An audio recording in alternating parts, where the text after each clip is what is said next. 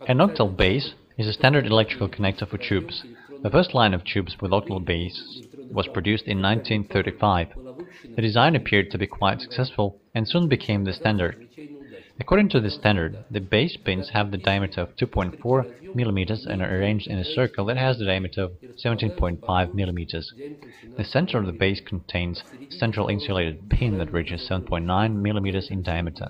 To enable correct mounting of the product on the pin, there is a stump on the tubes and a slot of the fitting size on the respective portion of the base.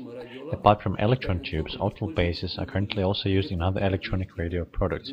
These include slots and voltage switches, quartz resonators, relays, heterodyne resonance indicators, vibration transducers, and small transformers. Since the octal bases are widely used in devices other than tubes, the panels for them are becoming more and more available. This significantly simplifies construction of equipment based on the octal electron tubes.